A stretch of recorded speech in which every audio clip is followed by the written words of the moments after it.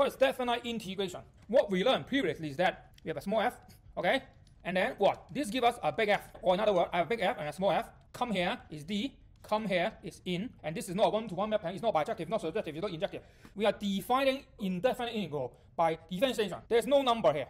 Now, we suddenly have something like this, area under the curve. You can think of this simple, it's just a very fancy way of writing area under the curve, okay, x squared from 1 to 2. You can think of it as something like this. And it just happened, when people write this, they somehow write this symbol that is exactly this symbol and then put a 1 here and put a 2 here. This thing, which the name is called definite integral, is not this thing.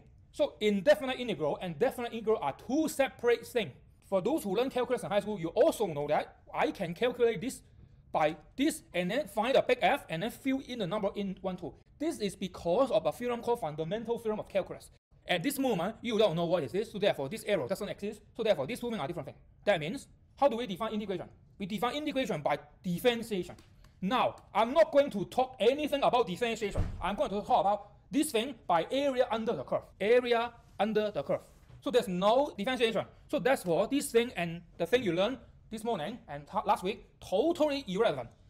Then what's that? Suppose I have y equals x squared. I want to find an area from x1 to x2. So I want to find x1 and x2. This is inclusive. That means x1, x2 are included. So that's why I write a square bracket. You can think of, I want to find anything for x between this region. I want to find the yellow region. So I have a region, yellow region. So that means what? That means this thing actually is a geometry problem. Find the region here. But unlike the classical geometry, which is basically triangle, square, parallelogram, this is a curved thing. So therefore, we don't know what's this area, right? But we know the following. This yellow region is always larger than this square, right? Why? Because this square is saying that I perform an underestimation. What does that mean? From this one, I have my y, right? So this is the y. And then for the 2, supposedly I should use the value here, but now I don't. I use the same value here, and I keep going in this way. Then it gives me this region, right?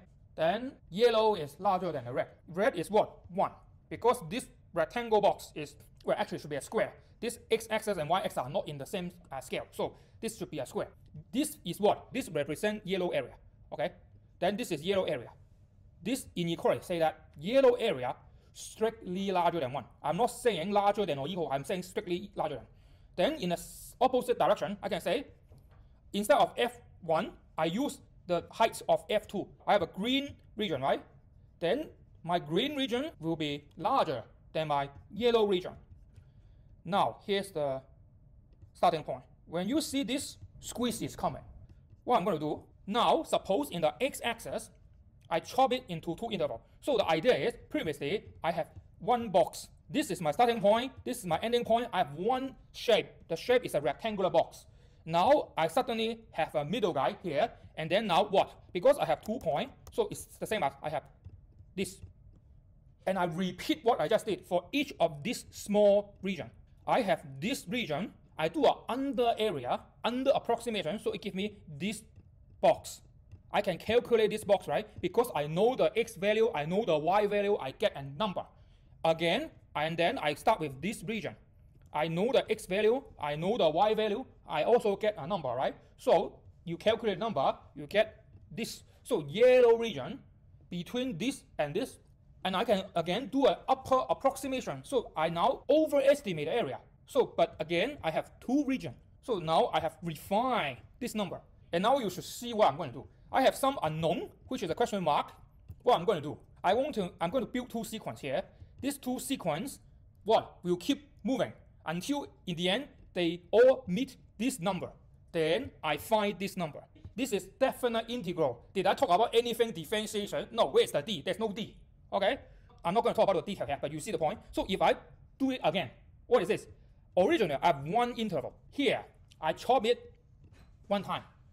Now what I'm doing, I have 2 intervals, right? I chop it again. So now I have 4 intervals. And then for 4 intervals, I can again do the upper estimation and the lower estimation. So this is the lower estimation and this is upper estimation. And then I calculate, because this is just box rectangle, I know the width and know the height, then I can calculate the area. So I improve this number. Okay, so now I have improved this number. In the very beginning, the number is 1 and 4, a very bad number. Now at this stage, I have 1.9 something and 2.7 something. If I repeat this for many times, then I have a formula. It looks like this. This yellow thing is the area under the curve for 1 to 2, which is a non-polynomial thing, which is something with a smooth curve thing, which is something we don't know. Okay, then what we are going to do? We use a bunch of boxes to form an upper bound and a lower bound. So in this case, I have how many boxes? 1, 2, 3, 4, 5, 6, 7, 8, 9, 10. 10 boxes. So n here is 10. Each of this small rectangular box, what's the width? My starting point is 1, my ending point is 2. Let me call my starting point A and my ending point B. So what's the width here? B minus A divided by n, so it's 0.1. So for this guy, what's the x value here? This is the starting point plus 3 times the h, right? So this guy, the x value will be the starting point, which is A, which is 1 in this case, plus how many h? How many rectangle box? So this is 3h. Then what is this particular f value? It will be the f of this value, right? Which in this case is just squared. This is the y value. The x value is this particular location, which is a plus 3h. You also have this x value, right? Which is a plus 4h. Then what is this gap? Again, this gap is just h, right? So therefore, the area of a one particular rectangular box is something like this, right? So which is this? And then I have 10 boxes. So I do this 10 times, add them up. This bracket with a square is exactly this. Okay? So this 1, 2, 3, 4, 5, I can use a number to represent is I. Okay, this I is not complex number I, this I is an index, okay? And therefore I have this. Then I can now what? This is exactly a code. You do this for 10 boxes, you get this number. This is underestimation. What about overestimation?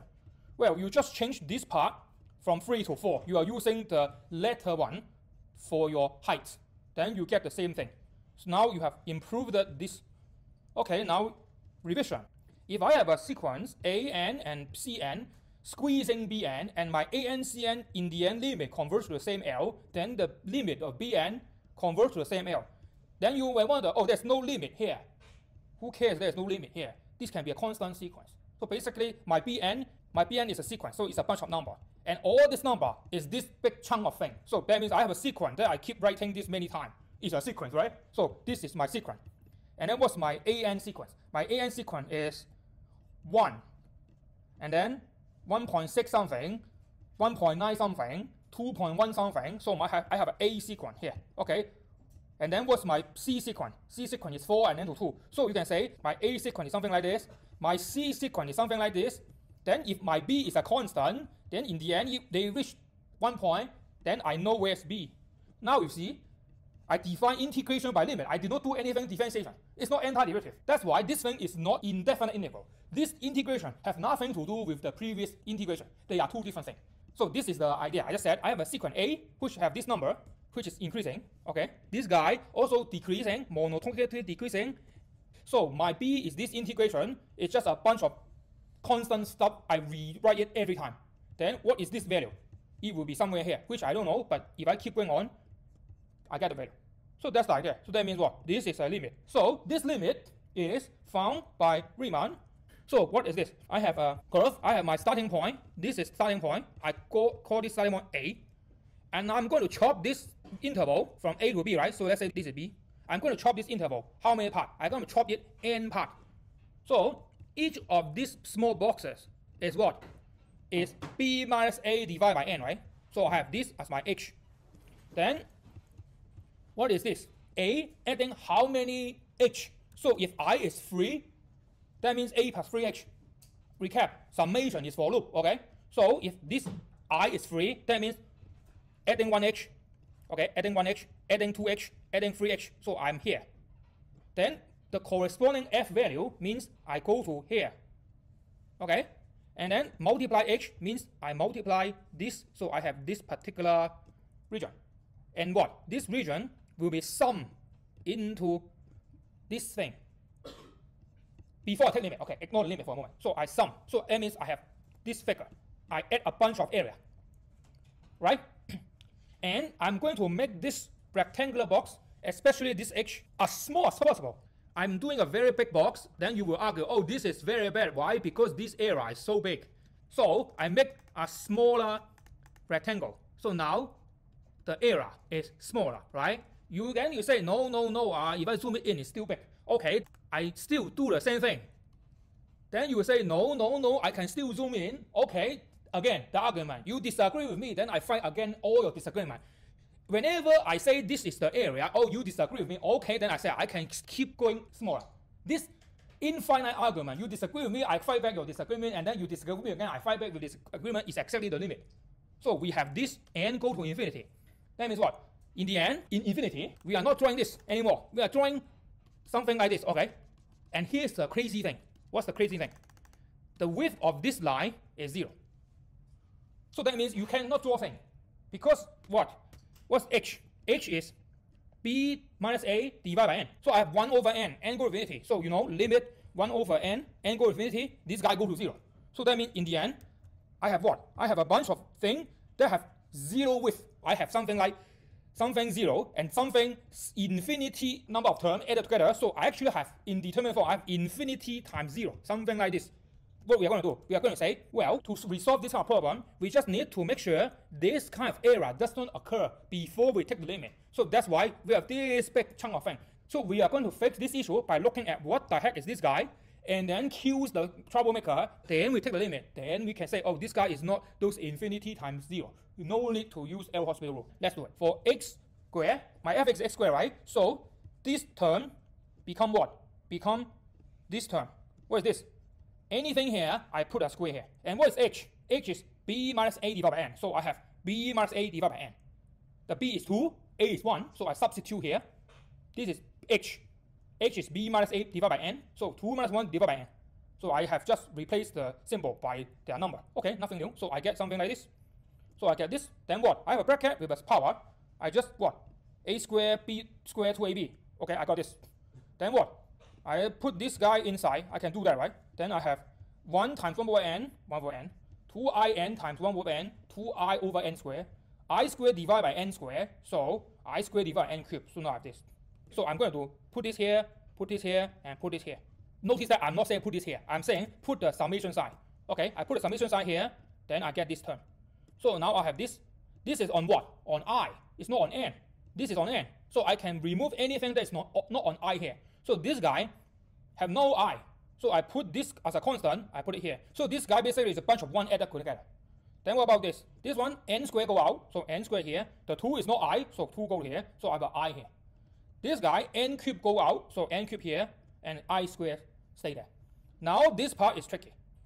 This is what? This is a bunch of numbers added together for 1. So it's 1 plus 1 plus 1 plus 1 n time. Of course, this is n. This one is 1 plus 2 plus 3 plus 4 plus 5. So you have a formula, triangle number. You have this. This one is square.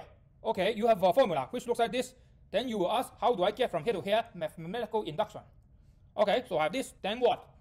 This is the part that resolves the infinity times 0. Because now you can see n and n die. Become 1. Limit constant function, always constant, so 1. This one, kill this, n, 2 times 2, kill, gone. N plus 1 divided by n is this. I just keep it here, okay. This one, n, become power 2. So I have this thing. The 6, I go out, so now I have this one. Now I put the limit inside. This one, okay, I assume you know this limit easy, okay. And then this one, again, you just divide the whole thing by 1 over n squared on top and on the bottom, okay. Then you get this. Then you take limit. This guy is 0. This guy is 0. This guy is 0. So you have 1 plus 1 plus 2 over 6, which is 7 over 3. Let me recap. You have this. This is indefinite integral. There's no number here. This process means find the big F such that if you d the big F, give you the small f. If I do this, I ignore the number from the beginning. And then I solve this integration. This big F is x cubed divided by 3. Why? Because I differentiate this guy, give me x squared, right? And now, here's this symbol means I take from 2 and subtract from 1. That means I put 2 into this function and then subtract 1 put into this function. It gives me 2 cubed divided by 3, 1 cubed divided by 3, which is this. It's the same number. That means what? This big chunk of thing is also the big F, the original primitive function, the antiderivative, fb minus fa. Okay, this says a lot of things. First of all, let me just tell you, this is fundamental theorem of calculus, and also, because they are equal, that means if this guy does not exist, let's say this is something divided by 0, you can tell this limit does not exist. Or you want to find this limit, try to build a f, then you can find a limit. So again, let me say this, do not underestimate this symbol. This means you can go from here, and you can also go from here. Very likely, people think that this is easy, but this is not. This is just an example. Coming from here, very easy. Coming from here is not. And all the thing that makes math, wow, have a wow moment is basically this part. So we are just defining everything using limit. There's no differentiation here. Okay, so this is the idea. Now, this thing is called Lebesgue. The S is not pronounced. Why I'm going to talk about this? Because this guy basically says that, I'm sorry, Riemann, you're wrong. Okay, now I'm going to tell you a crazy thing. What's the story? Okay, I have this, and then this rectangle, the width getting smaller, it will approximate my region very well. But what if I have some crazy function that I suddenly have a jump? Okay, then what happened here? We don't know. So, does it mean this function is not integratable? Yes. For this kind of function, Riemann integral doesn't work. But this guy come up with a rescue. Who said that you have to chop things vertically? Why don't you chop things horizontally? So, I'm going to talk about what the heck is this. You don't need to worry about this thing in exam. I'm not going to ask you. Let me tell you, even pure math student year 1, if I ask this, they all fail. This one is very tough. This one is the hardest thing in calculus. This is called measure theory. What the heck is this? So, Lebesgue said that, why chop x-axis? Why don't we chop y-axis? Instead of chopping here, chop, chop, chop, chop, chop, why don't we chop here? Chop, chop, chop, chop, chop. What's the difference? Oh, the difference is very big. This is interesting. So, let's say we want to solve this. We can do the same thing as the Riemann sum again. That means I plot this. So this is the function. And then what? I chop, chop, chop, chop, chop. This function is both Riemann integratable and Lebesgue integratable. This is an easy function. Okay, for function that is Riemann not integratable but Lebesgue integratable is too difficult for this level, so I'm not going to use that. So now I'm going to use this but talk about chop in the y-axis. So I'm going to say, okay, chop this, chop this, chop this. Got the idea, right? So I'm going to chop the y-axis into interval like this. So this kind of thing looks very complicated. No. Previously, I chopped the x-axis. This is A, this is B. I chopped it as an H, right? Now, I want to avoid confusion. For the y-axis, I don't use H. I use epsilon, okay? So I chop it like this. You can think of each of this is epsilon. Actually, this epsilon is actually the epsilon delta epsilon. But anyway, and then what? So I have 0 epsilon, this way, epsilon to 2 epsilon. So this region, the k position to the k plus 1 position. Okay, so it's something like this. So I chop this. And then, well, from here, what's the value of h and ab? H is b minus a divided by n, right? Now I have to chop the y-axis, so I call it CD. Same. So I have a starting point C and an ending point D, and I have n. So what is the epsilon? D minus C divided by n. Same. Okay, nothing new. I just chop from x-axis to y-axis. Nothing new. The following part is not easy. Okay, what the heck is this? I want to find the value of the f such that they are belonging to this region. This is the part that makes this Lebesgue integral insane. So for the Riemann integral, easy. For whatever x, I always know the f. Now it's not the same. It's now I'm looking from the f, I go back to the x. So I need an additional work. What? From a particular f value, I go back to see where is the x. But since now I have what? I have a region. This is epsilon. This is 2 epsilon. Let's say this is the second box. This is 0. Then I have a curve right here, right? So I need what? I'm saying I need this region. So I need to go from here. Let me use color. From here to here. So this is what? This is the starting point of f such that it will within this region. And then so I need to find this. What is this? Pre-image. Do you remember set theory, function, domain, codomain, image, pre-image? This is called pre-image of a particular image. So pre means before. So I need to find a pre-image. So what's my f? F is 1 minus x squared. So I want my 1 minus x squared between what? Between a particular value, y value, right? So I want to find from this particular y value, bounding the f, and I want to go back to my x. Got it, right? So here are just a bunch of algebra. Give me this. And now I have something that looks like this. Looks like what? Absolute value. That's why I said last month, everything in calculus that is causing trouble is most likely is the absolute value. This thing, I go to here, but this is absolute value, not just square root and x. You ignore the negative part. So now I have this. Okay, I just take square root, but this part becomes absolute value. I have this. Then what? Part 1. Let me call it part 1. And then this is part 2. Let me call this part 2. Okay. Because you are having absolute value, so you have another two inequality, and this gives you another two inequality. So therefore, actually from this line, oh easy, you have two inequality. But no, now you have four inequality. This is the tricky part. And because of time, I'm going to jump. Otherwise, this lecture is 2 hours. So this four inequality, after you draw it on the line and make sure all the and or not condition is correct, you can write an expression that looks like this. X will be somewhere from here to here or somewhere here to here. Oh, complicated? No, easy. Suppose this is my graph. And this is the region I want to touch in my y-axis. What is the x-axis value? That means the pre-image. This region or this region, right? This region is this region. This region is this region. If I have this as my y value, and I know this as my x, that after do the f, the f will be within this region, then what? Then isn't this also something looks like area under curve? So, in other words, let me first talk about the theory. So you want to find an epsilon. This is chopping the y, this is epsilon. Multiply how many x value are here such that the x after the f give you value within this epsilon. This is the meaning. This thing is called pre-image. That means these two arrows here is a set. This mu means how long is this set, and this thing has a name called measure. And this is the nightmare of pure math student. Basically, the idea is this is epsilon, this is epsilon, this is epsilon, this is epsilon. So each of these box, the height is epsilon.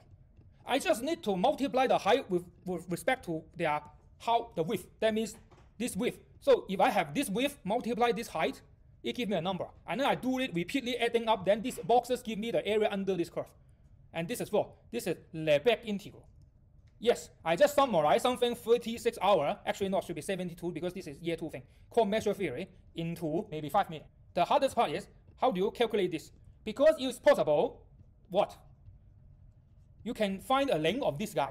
So this is a function that you don't know how to draw. If x is rational number, you put a 1. So that means what? Is 0 rational? Yeah, so 0, this is 0, right? So 0 is 1. Is 1 rational? All the integer are rational. So all the integer here, you have a dot, dot, dot, dot, dot. These are integer. Okay, you also have the decimal places, 1.5, 1.22, or 1. So you have also a bunch of dots. But suddenly square root is not here, and then square root 3 is not here. So you have some crazy function that you cannot do Riemann integral. Why? Because you have a hole here. How do you chop this? Do you consider this area in the summation? We don't know. But if you chop it horizontally, it doesn't matter. So that's why you should chop it horizontally. And that's why this is Lebesgue integral. And that's why when you study analysis, nobody study Riemann integral. But you always study chopping from the y-axis. This function, if you do Riemann sum, is undefined. It's error. This thing, if you do what? Lebesgue integral, you can integrate. I'm now telling you, this thing integration is 0. This kind of thing is just formula. So if I assume this f are what? Riemann integrable function, that means simple stuff, not this kind of crazy thing. Then this is saying that I have a starting point A, and then I have an ending point B. Now go back to chopping the x-axis. I have a bunch of rectangle box. Now I have G. G is what? Another function that looks like this. Then what does it mean? It means these two functions, this function add this function, if I add them, then probably I will have some new function. I don't know how to draw, but anyway, you got the idea. Then of course, I chop this thing. After I add the function, it's the same as I chop them one by one and then I add the value. So this is the idea. What about this? Well, I suddenly make this function go up 2 times. Of course, all the box become 2 times bigger, and of course, you have this. What about this? A to B is the same as A to C and C to B. My function is like this, okay? Okay. Then I need to integrate from A to B, right? I can say I chop boxes from A, go to suddenly here, and these are all 0. I don't count it, and then I go back to chop boxes from here. And I can split. This is a split. This is useful because let's say you have to chop function, but your function looks like this. This will be positive, this one will be negative, and then if you add the area, they will cancel out. So if I need to chop from -3 to +3, I can say I stop at 0. This gives me a bunch of number, and this is mirror image. So 0 to +3 will be mirror image of this number. So they add up, cancel out 0. So this is the application. Now this is the most important thing. This is called indefinite integral. There's no number. This is called definite integral, means area under curve. They are not the same thing. But turns out somebody found that they are related. What? This thing is the same as I have a big F, put the starting point and ending point and subtract each other. This is called fundamental theorem of calculus. So it's saying that if I have a function f, integrate under t, but up to a number x, this is the same as I have my original primitive function fx. So in this case, this x is like a what? A variable. It's changed. So in other words, it says I have a function, okay, this is my a, and I integrate until somewhere, let me call this x, okay. There will be a region here, right? This region is a number, so I can draw another function. This is my big F. The value of this function is exactly the area here. So in the very beginning, area is 0, so it's 0. And then if I slide this bar towards the right, the area increases, so the function should somehow look like this, okay? Something like that. Basically, this is saying that. So how do we integrate this? We find the big F, which is this, and then put 3 into this big F, subtract 1 in this big F. Therefore, that's it. So you already know how to do this. The additional work here is just this minus sign. So therefore, definite integral is nothing about how you integrate stuff, because how you integrate stuff is the indefinite integral. Definite integral is about chopping boxes, which normally you chop boxes vertically like this. But I just cannot stop myself telling you you can chop boxes in the y-axis.